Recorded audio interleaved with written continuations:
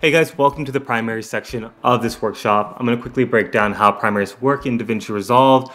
They're pretty much going to be broken down into three categories. You're going to have the primary color wheels, you're going to have the primary log wheels, and you're going to have the HDR wheels. Before we jump into that, I want you guys to go ahead and make sure your scopes are turned on. So just select the chart here, find waveform, and then just make sure this is dialed all the way up. Alright, so let's quickly break down what lift, gamma, gain, and offset mean. Lifts are going to be the shadows, gamma is going to be the midtones, gain is going to be the highlights, and offset's going to adjust the whole image.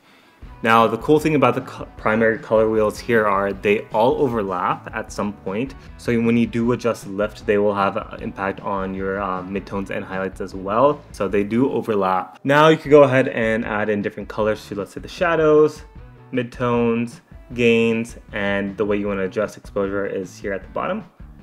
But let me go ahead and reset this and show you what the difference is between the primary color wheels and the log color wheels. So the main difference between the normal color wheels and log color wheels is that log wheels have zero overlap. So the shadows will only affect the lower ends of the image, the midtones will only affect the middle, and highlights will only affect the top. This is good to make particular changes and kind of like focus in on one area of the image. So let me go ahead and show you on a gradient level how this affects the image. So let's go to the normal color wheels, and if we raise the lifts, you could see that the shadows and the midtones get raised a little bit, and so do the highlights. However, when we go into the log wheels here, when I lift the shadows, it only affects the shadows. So this is a very, very precise tool that you use after you set your primaries. Now, I normally don't use log color wheels that often. I actually use the HDR wheels, and a common misconception people have is they think HDR means you have to use it with HDR images, which is far from the truth. As you can see, there's 6 color wheels here, and it's pretty much like the log color wheels plus the primary color wheels.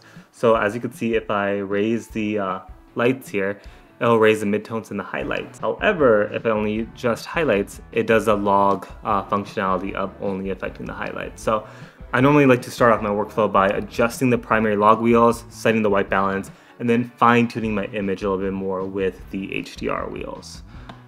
So first thing I notice is that the image is vastly overexposed. So I'm just gonna pull the entire image down until it looks good on her face. I'm gonna go ahead and start pulling up the midtones, messing with the lifts a little bit. And then when I have something I look generally happy with here, then I am going to start adjusting the white balance. And there's a couple ways you could do that. One, you could select the dropper tool, select to put in the image that's supposed to be true white, and then the software will do its magic. I generally don't like how the software does it, so I tend to just do it by eye. So I'll pull the magentas to the left because I see some magenta in the skin, and then start tethering the temperature back and forth until I find a good balance.